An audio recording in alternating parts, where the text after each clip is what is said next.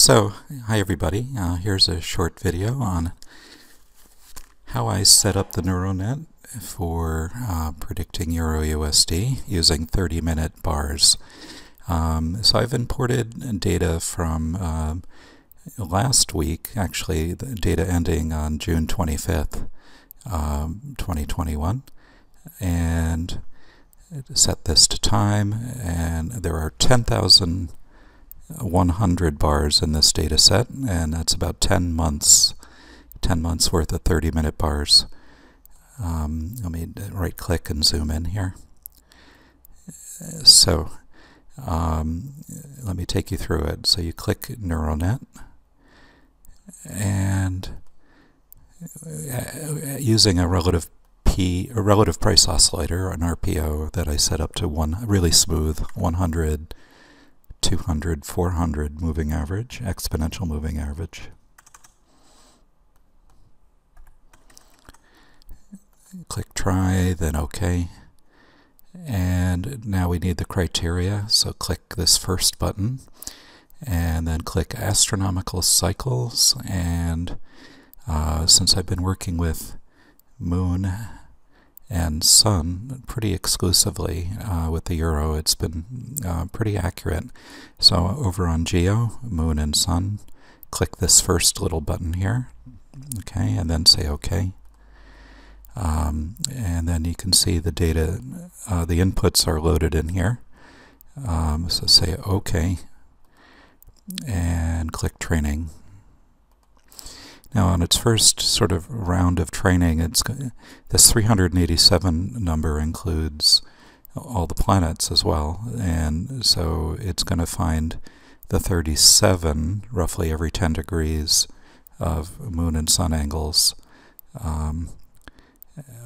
and put that in the clipboard and then train with that. So on this first go round, that's what it's working on.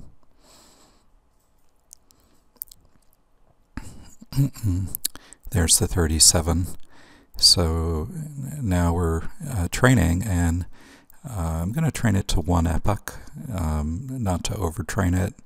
That's something you can experiment with. So an epoch is taking all 37 inputs and calculating each one over each of the 10,110 bars. So that's quite a bit of calculation. So let me pause it here for a second. Okay, so I'm at 1 point plus. I'm going to hit stop. And I also smoothed the projection line here, which I haven't been doing, but I think it's useful to simplify things. So I put a value of 20 in here, and we're looking at the default 5 for the sample size over here. Okay, so click main window, and up here enable the results panel, and then minimize this and click this blue button. Great. So here's what's the results of showing 9:55, 10 o'clock, 9:30, 10 o'clock on a Wednesday as the bottom, with a down movement and then an up movement here. So let's take a look at the actual chart. And this is a little bit early, isn't it? So let's take a look at that.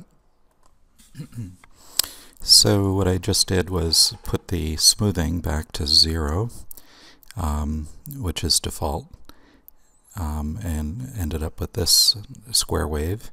And I've noticed in general that when it bounces up like this at this point, that's a good, most of the time, is a good place for a change in trend. So let's take a look at that again. 1800, 1830, Wednesday. And There it is, right here, right down at the very bottom here. So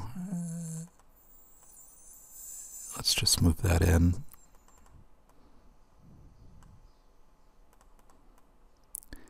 Notice that there were 1, 2, 3 essentially bottoms in this price data before price started turning around for Friday again. Here's another jump over here. So that's 15:30 on Thursday. Take a peek at that. Nope, I wouldn't use that. Okay. So anyway, play with this, experiment, find the settings that work for you, be consistent with how many bars you're training, to try to eliminate as many variables as possible. Email me if you have any questions, and good luck.